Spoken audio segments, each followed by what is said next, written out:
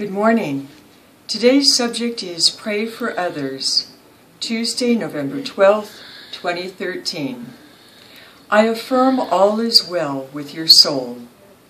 Throughout this day, I pray for others. I enter into this sacred activity with a peaceful heart, knowing the love of God is with each person for whom I pray.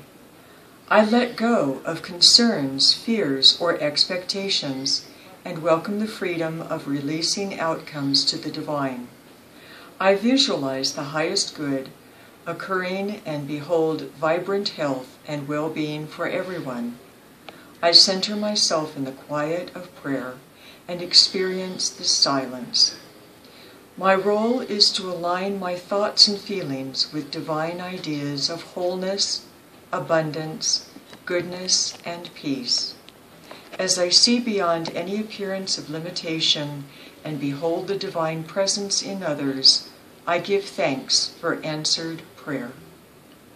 And a quote for today: Beloved, I pray that all may go well with you and that you may be in good health, just as it is well with your soul.